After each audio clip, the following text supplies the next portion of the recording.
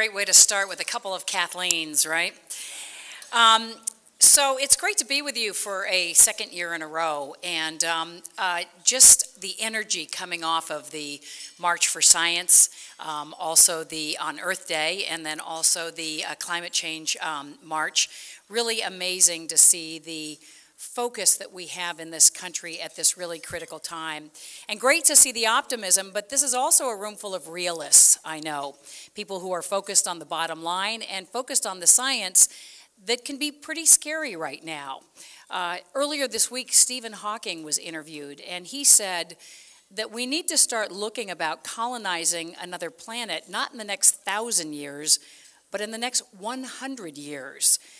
If we continue on the trajectory that we're on right now. And that's a very sobering assessment to think about, having to leave this planet. And I think that's why so many people in this room are so focused on the mission that we have to combat climate change and to come up with smart, efficient, economical solutions to be able to turn back the clock on global warming. So I salute you for all of that and the work that you do. It's an exciting time, and it's a really critical time. And I think that Earth Day Network is really uniquely positioned to try to connect the billions of people in this world that will be affected by climate change, but also who have many of the solutions to what we need to be doing. They're the folks that are speaking up for science now, speaking up for environmental action, and also willing to work together on common sense solutions. And these are political activists, these are scientists, but these are also the business leaders in the room tonight, many of whom we are going to be saluting in this event. And so I'd like to just begin by introducing you to one of those leaders. Geri Yoza is going to be introducing us to an amazing program called Athletes for the Earth. Geri is the senior manager of Toyota Mirai and has been a U.S. and global leader in promoting fuel cell technology as a zero emissions alternative to fossil fuels.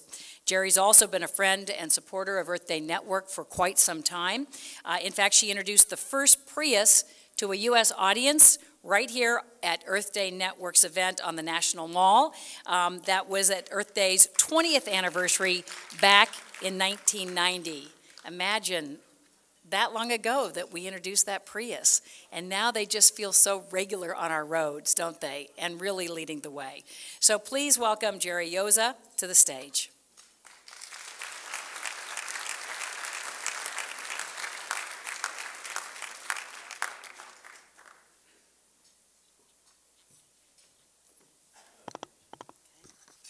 Okay, well, good evening, everybody.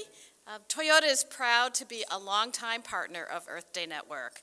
And as Kathleen mentioned, we've had this relationship for a long time. I was there when we launched the first gen Prius on the mall, and we were very excited about that. But since then, our hybrids have evolved into 34 models worldwide and over 10 million sales, with about a third in the US, while avoiding 77 million cubic tons of CO2 emissions and saving 7.7 billion of gallons of gas. So that's pretty amazing.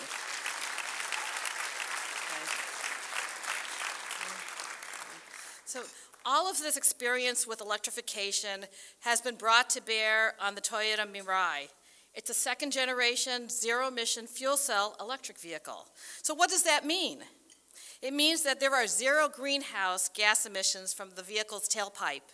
And talking about tailpipes, the only thing coming out of Mirai's tailpipe is water. Okay. Toyota has been engineering and testing fuel cell vehicles for more than 2 decades, about the same time we began R&D on the Prius.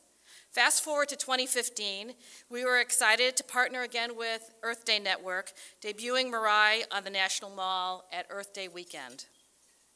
Since then, nearly 1,600 Mirai vehicles are now owned or leased by customers in California. And we plan to almost double that number by year's end, including expanding sales to the Northeast states when the hydrogen fuel cell stations come online. Okay. And we did this as we did with Prius and Mirai. Toyota is taking another leap into future technology.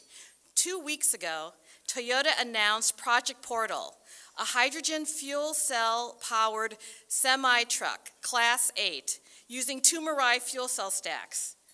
This heavy-duty truck produces 670 horsepower and 1,325 foot-pounds of torque, with an estimated driving range of 200 miles per fill-up. This zero-emission truck will take part in a feasibility study examining the potential of fuel cell technology in heavy-duty applications, and like Mirai, emitting nothing but water vapor. The study will begin this summer at the Port of Los Angeles and contribute to the port's Clean Air Action Plan, which has dramatically reduced harmful emissions from operations since 2005. Toyota believes that hydrogen fuel cell technology has tremendous potential to become the powertrain of the future. From creating the world's first mass market fuel cell vehicles to introducing fuel cell buses in Japan, Toyota is a leader in expanding use of versatile and scalable zero emissions technology. With Project Portal, we're proud to help explore the societal benefits of a true zero-emission, heavy-duty truck platform.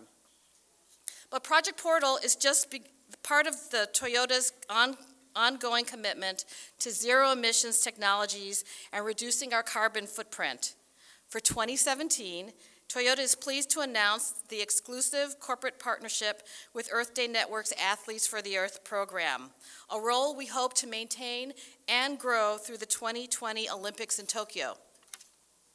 The program's goal is to harness the voices of athletes to address climate change and work with Olympic and professional athletes to promote environmental stewardship through public service announcements and appearances. So far, we have engaged and created PSAs for 2 Olympic athletes. Elena Height, American Olympic snowboarder and the first woman ever to land a double backside alley-oop rodeo. And Amy Purdy, American world-class snowboarder and 2014 Paralympic bronze medalist. Amy is also an author and co-founder of Adaptive Action Sports. Before I share Amy Purdy's video, I will leave you with Toyota's vision of achieving zero-impact environmental practices by 2020 or sooner. These challenges include reaching zero net carbon output from driving, vehicle life cycle and manufacturing, zero-impact water use, eliminating nearly all waste through recycling and composting practices, and realizing true harmony with nature. You may have already seen the standing banners outside the door before coming in here. Clearly, we recognize a Herculean set of challenges, but Toyota is committed to taking the initiative and working towards these ambitious goals. So where do we go from here? All of us can take one action to commit to a cleaner, more sustainable world. I've made a small contribution by adding solar panels to my house and using LED lights, reducing water usage by tearing out my lawn and putting in artificial grass, and finally, eliminating any greenhouse gas emissions when driving my Toyota Mirai. So thank you very much, and we are excited by ending with Amy's amazing video.